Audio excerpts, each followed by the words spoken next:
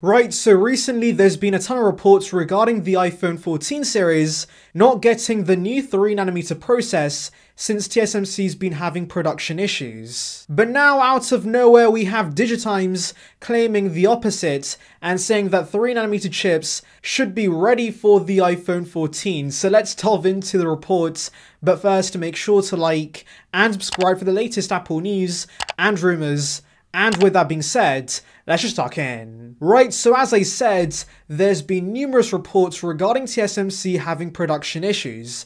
And this does make sense because there is a chip shortage going on right now, so it does make sense that Apple and their suppliers are having production issues. And so for the time being, the common consensus was that Apple's going with a 4nm process for the A16 chip. But now this new report from DigiTimes claims that TSMC does plan to commence volume production of 3nm chips during the second half of 2022, which of course is when we should see the A16 chip enter mass production and gear up for a September release. The report also mentions that because Apple is TSMC's largest customer, that allows them to, of course, get the first batches of these new chips as soon as they roll off the assembly line. TSMC did a similar thing to this when they chose Apple to be the first customer to use their new 5nm process, and so the fact Apple does get the first batch of these 3nm chips does make a ton of sense. So can we trust DigiTimes and their reports?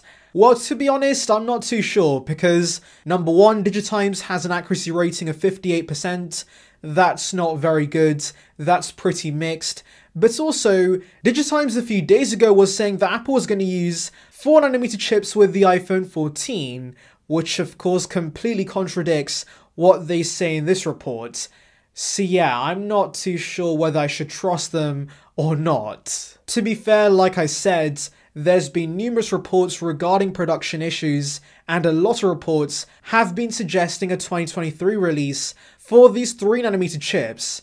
And so of course, with the chip shortage in mind, I do think I'm going to side with those reports, and I do think we're going to see 4nm chips with the iPhone 14. And by the way, in case you're wondering why this is important, the lower the process nodes, the more transistors Apple can fit inside the chip, which of course offers you more power and also makes a chip more energy efficient. So yes, 3nm would have given us some pretty insane performance and efficiency to the iPhone, but to be honest, the A15 is already a very powerful chip, and so even a small improvement over that is gonna be overkill for most people. I guess the only thing Apple might have to worry about is competition catching up if they slow down the performance gains they give us with these chips year over year. But do note, every company is being affected by the chip shortage, and so I'm sure this also applies to Qualcomm, Intel, and every chip supplier out there. Anyways, tell me your thoughts on this report